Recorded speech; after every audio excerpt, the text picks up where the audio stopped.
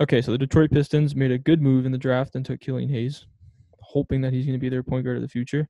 And they lost Christian Wood and signed Mason Plumlee. So that is a huge downgrade, not just for their team right now, but for the future. And I'm not really Man, feeling great about their free agency at all. yeah, they stretched and waived Deadman for 5 years, so that's a 3 million cap hit on their roster for the next 5 years of someone who's not on their team.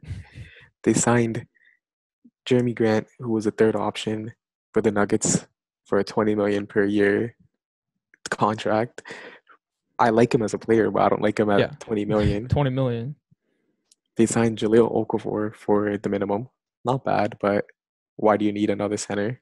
Yeah, They got rid of Kennard for nothing, and yeah, they still have Blake Griffin and Derrick Rose for some reason. yeah. I don't So understand why Derrick Rose and Blake Griffin are still on this team. Like yeah, there were not a million trades out there for Blake Griffin, but there were a couple of trades that could have been worked out. The Pistons they don't have the worst roster in the league, but they have the most just kind of depressing roster in the league. I think just looking at their contract situations, looking at their they're probably not going to make the playoffs even if they do, they're getting swept no matter what. And I don't know. This is probably the most sad and hopeless organization in the East, at least right now. I think. yeah, they just need shooting around Killian Hayes, and they Yeah, don't have that much of that. They just kind of have Grant, not who's a really. good shooter, Yeah, and they kind of just have players who can't shoot around Killian yeah, Hayes, which is going to just stint his development. And the reason I brought up Blake Griffin and Derrick Rose is, yes, they will sell you tickets. yeah. I will want to go see a Derrick Rose live. I will want to see a Blake Griffin live.